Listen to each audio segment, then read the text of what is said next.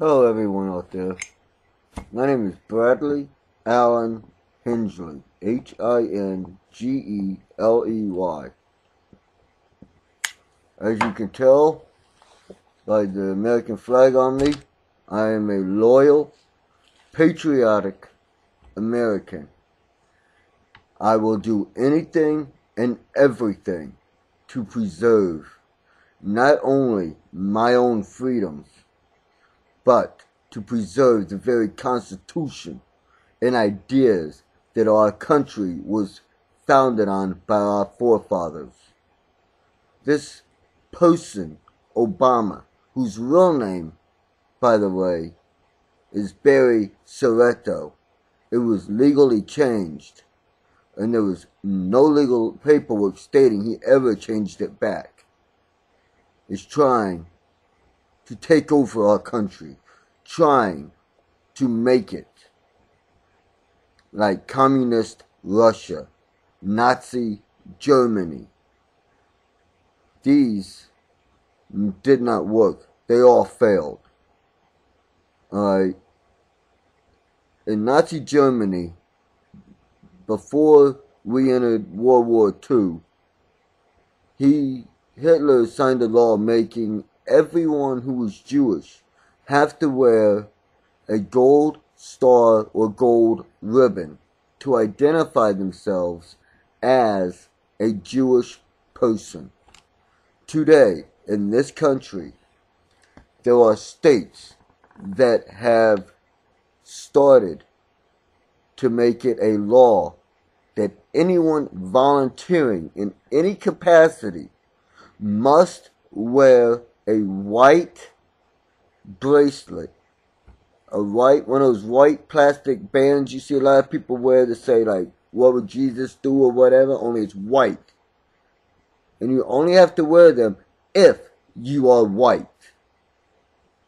Alright. They have signed bills to make it a law to where the common person cannot own any kind of semi-automatic or automatic weapon. Well, I'm here to tell you this. Anyone who can try to come after me and my weapons, I'll kill them. Dead. It is my right as an American to own a weapon under our Second Amendment, which states that each and every fucking citizen shall have the right to keep and bear arms for the protection of his home and for the protection and overthrowing, if need be, of this country. Okay? What that means is that they had it in law, in writing. Our founding fathers had thought this through. That if this country ever tried to revert to a dictatorship, fascist, socialist, communist, in any monarchy, anything like that, anything where we would lose our fundamental rights of free speech, freedom of press, freedom of religion, anything like that, that we, the people, could take it back via armed conflict if need be. The first thing that they have to get rid of in order for this country to fall and go from a democracy, which is great, I love it, to a socialist, fascist, or anything like that government, is that they have to take away yours and my right to bear arms. And then they have to come in and take our weaponry. This will not work. I, for one, would rather be dead than give up any of my rights. I, for one, would rather face the dangers that are out there than have the government protect me from them. Okay? Yes. As I have said before, I am a loyal, patriotic American. As anyone who was ever in the service will see, this is definitely a military issue shirt that I am wearing. I did serve in the armed forces. I was in special forces. I love this country more than anything. But if they come and try to take my guns, not only do they have to worry about my guns, they've got to worry about my other friends as well. Because, ladies and gentlemen, I mean this from the bottom of my heart. I will use any and all means at my disposal to protect my rights, the Constitution of this country, and the rights of our children. No one on my watch will make this country go into a dictatorship. Because, ladies and gentlemen, that's where we're heading. I called this 8 years ago, well, going to be 8 years ago, when Obama ran for president. I called it then, and I've been calling it ever since. Everything that I've been calling to all my friends has come true. Alright? They're trying to start a second revolution, well, a second civil war. Only this time, they're trying to use race as the catalyst to do it. By trying to get the Spanish and the blacks and anyone else to come against the white people so that the elites, the people that run it, the people in government, can sit back and not have to get their hands dirty. Now I'm going to talk directly to my brothers and sisters serving in the military. Obama has been using a sort of acid test on the higher ranking officials. That acid test is very simple. He asked them, will you fire on American citizens? And if they say no, they're forced to resign their commission. Forced out of the military. Ladies and gentlemen, this only states one thing. That he's trying to set himself up as a dictator to run our country. Do you realize that under Obama, actually, come think of it, he's the only president ever in our over 200-year history to use executive law, bypass Congress, bypass anyone else in the government, and say, okay, it's illegal to do this. No, it's illegal to do that. It's legal for illegal immigrants to come over and stay and all that, and they don't have to worry about anything. But if you're a white person, you got to worry about everything. Now, didn't it come out in his first presidential term that he attended a church where the pastor was talking about how America is the devil, Whitey is, the white man's the devil, the white man's evil, the white man's responsible for everything, it's all the white man's fault. And did he or did Obama not, or should I say Soweto, not say he was not a member of that church? But yet everything he's doing now, everything that's going on now, mirrors what that pastor had said. And not just his sermons, but in a couple of books that he had wrote. Interesting. They have been for years putting a chemical called aspartame into our gum. Now, aspartame is the crap, if you will, of genetically engineered E. coli. They feed it oil, sludge, all this toxic, nasty stuff. And it produces aspartame. Now, what happens with aspartame, what the side effect or the effect of aspartame is it makes the people that take it sterile. It makes them more docile so that it's easier for the government to control them. I, for one, ladies and gentlemen, don't want the government controlling me. I do not want anything like the book 1984 or the movie The Running Man, or more recently the movie Hunger Games to come into effect in this country, where one place runs everything and everyone else is enslaved. I do not want that.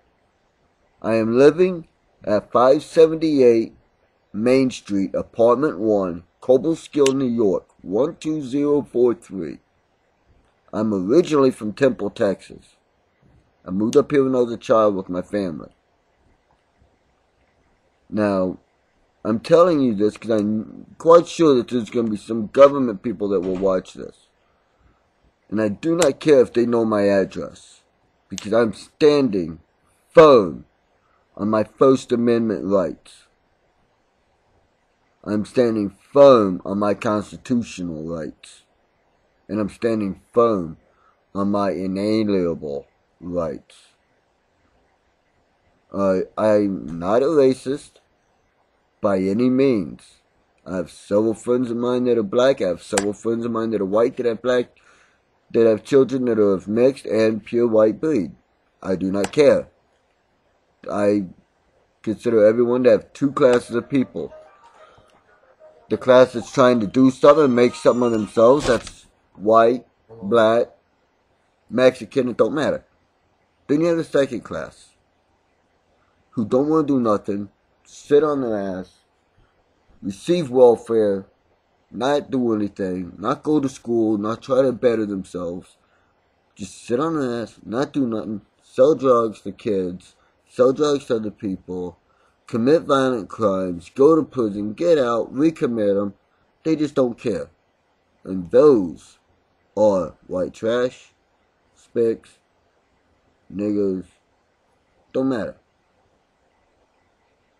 The definition, which, by the way, Webster's has been forced to take out of its dictionary, of a nigger is someone who is lazy and unintelligent. That can mean someone who's white, black, yellow with orange and red polka dots all over it. It doesn't matter. It doesn't say a black person. It says a person. Ladies and gentlemen, this country is headed for some very rough times. We, as Americans who love the Constitution, who love our freedoms, must, not will have to, but must now make hard decisions. The decisions of whether we're going to sit back and let it all happen, or the decision that we will stand, we will stop what they are trying to do. We will stop Obama. We will stop anyone who's trying to take away our rights by any means necessary, if need be.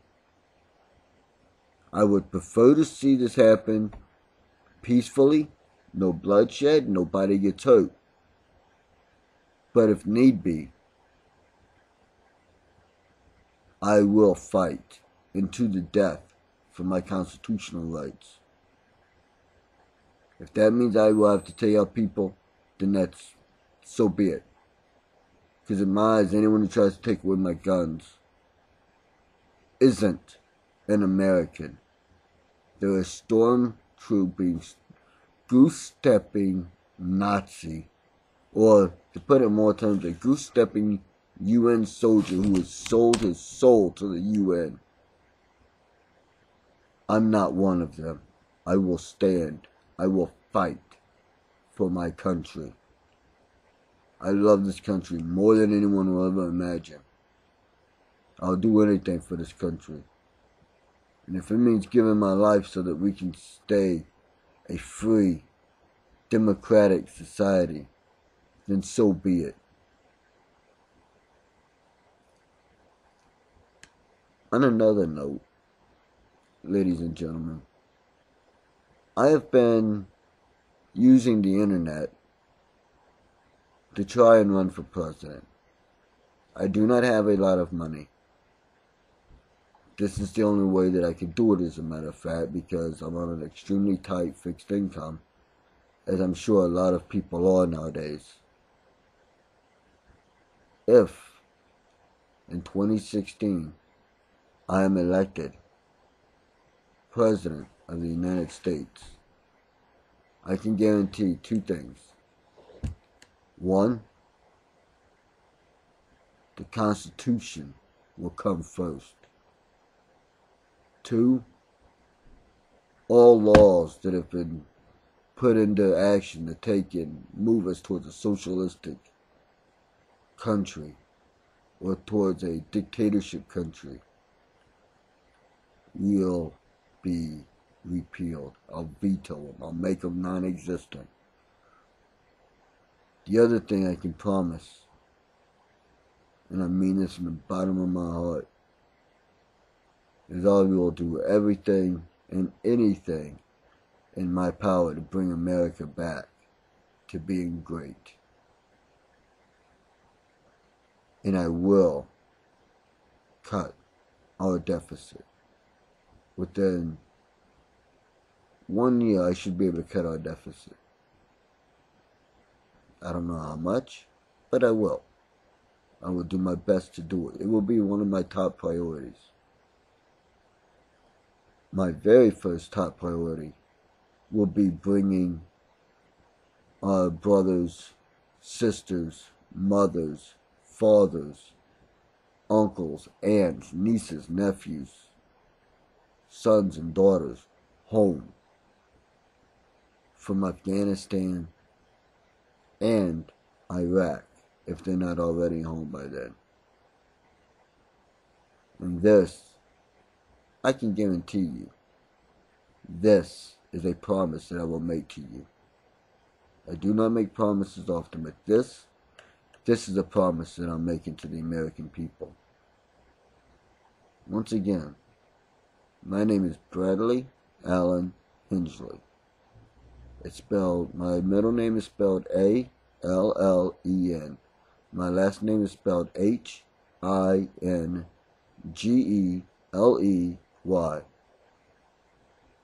And I am a true, loyal, patriotic American who will do anything and everything to keep this country from going to a dictatorship or communistic or any kind of thing where we lose our freedom. And I'm asking that in 2016, on the next election, you write me in for the next president of the United States.